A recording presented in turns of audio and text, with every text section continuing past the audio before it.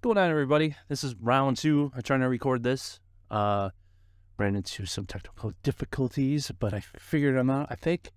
And I hope I have a useful video for everybody with a Wii U. I've been looking online on how to rip Wii U games, and everything seems to be outdated. And right now there seems to be a renaissance of sorts of people being nostalgic or just talking about the Wii U more. Even I just started, thinking, hey, I have a Switch and everything. I don't usually play it. My son kind of took it over, but was wondering, I wonder what the Wii U has. And I started looking it up and stuff, and I was like, actually, what made me get it is because my regular Wii can't read discs, and I was like, well, if I'm gonna buy another Wii, might as well get a Wii U because then I can have it all, right? So here we are. Well, started getting into the homebrew scene and everything, and realized there is quite difficult, unlike the Wii, to get games actually on a hard drive so you can play if you own them. So that is what my mission is here today. Now, before we get started, you need to have a jailbroke or hacked Wii, and then you need a large SD card, because an SD card in the Wii U is FAT32, and that can be read in a PC. But the way you format a hard drive to get the games on a hard drive is specific to the Wii U, and once you format it that way, there's no way of moving back and forth. Unlike the Wii, you can move them back and forth. It formats them special. So beware of that. So I picked up a SD card at Sam's Club and popped it in there. I forget, it's like a 64 gig or something like that. And then once you have that, you are ready to go. Well, after you jailbroken your Wii, and you want to make sure it's in the jailbroke mode, where you go to the Mii Maker and it will log into your homebrew app store. So that's where we're going to go first.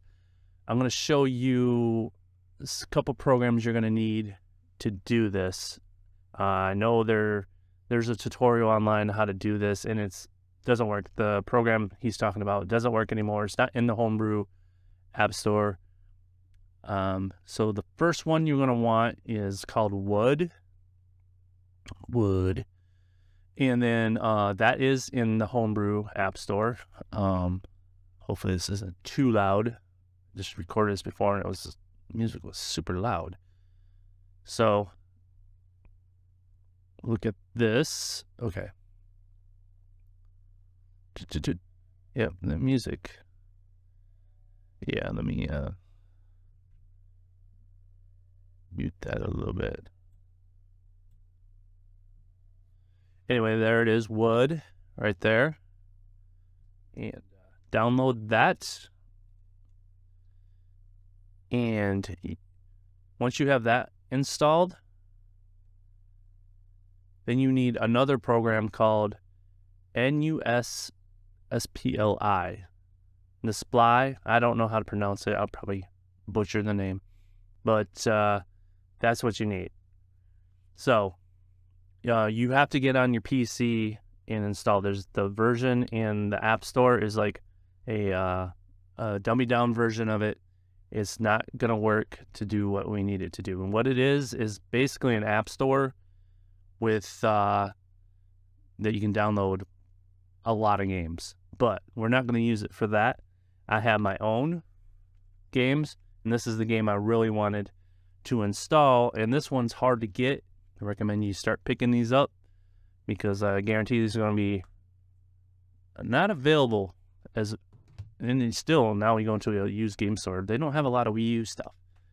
So that's kind of, start picking them up now if you really want to own the physical. But right now I want to take my physical and put it on my hard drive that's connected to my Wii U. So the first thing, once you have your game and stuff, you're going to want to rip it with Wood. So we're going to go over to Wood, launch that, load that up. Now, it's going to give you 3 different options here. Dump as a WUX, dump as a Wood, and dump as partition as a .app. Now, I don't know what Wood and WUX is. I assumed it was a format that all these emulators and stuff can read. I have had no luck, especially with Black Ops. So I dump partition as a .app, and somebody out there might know the difference. I don't. Okay, and then I'm dumping it to the SD. As you can see, it doesn't see an NTFS USB. If you had a USB with that format, it would read that. We're going to put it on the SD card. All right, so we want to dump it as a partition. And it's going to start reading the disk. And then it sees it, Call of Duty Black Ops. Now, I'm not going to do it because I've already done it. And then all you do is hit A, and it will start ripping it. And it will take a good half an hour to an hour or so, depending on how big your game is. And then once you have it, it will say, okay, got it all done. All right, and then you back out. And that's step number 1. That'll get it ripped onto the SD card sitting on in your Wii U. And then X out of this. And this is where it gets a little tricky. And I had to reshoot a couple times because I had forgotten how to do this. Okay, so you go into the new app store. They got to come up with another name. I don't know what this means. Anyway, we're going to load that up. And give it a second. There we go. Boots into it. Takes a minute. It's going. Now, this is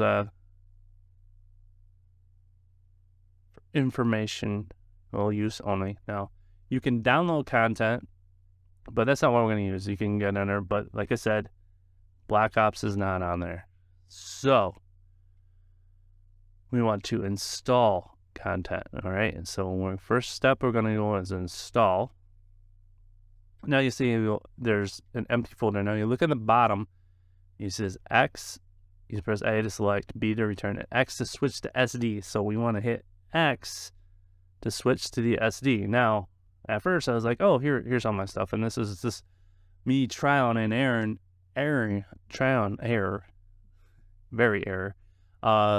different things. So this is not where it put it. So we need to go up. So this is just like a menu system. You go up to the top, you hit select, make sure I hit the right button because, all right, so now we want to go up 1, and then we want to go to Wood, W-E, Wood Dump. So we want to go in there. And now I know because I've tested it, this first one is the one I ripped. So what you want to do is select that. It's going to take a minute. It freezes up. It seems like it's freezing, but it's actually loading. And then it will show you another menu with a big, long number on it. All right. And then it's going to give you an option here to install it to your USB. Now, I already installed it, so I'm not going to do it again. And then you can see yes to keep the download file or no. So once you're done with it, I recommend, if you're done with it, get rid of it. Because your SD